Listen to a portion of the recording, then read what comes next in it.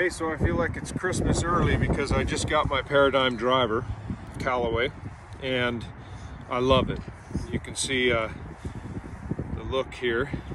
So mine is 10.5. I've got the upgraded shaft, the tour ad design, and I flat love it. Now the trick for me is that I went and got with the Callaway guys, and they did the fitting for me. So they took care of the shaft and fit me correctly for it, and then I got the proper head. I love this driver. I just got it. I've hit it for the last couple days. The trick with the driver you're looking for is you want a decent launch, a high enough launch, and you want low spin, so you can get your maximum distance out of, and it performs when you accomplish those two goals. So my recommendation is, I love Callaway. My recommendation is that you get with a fitter.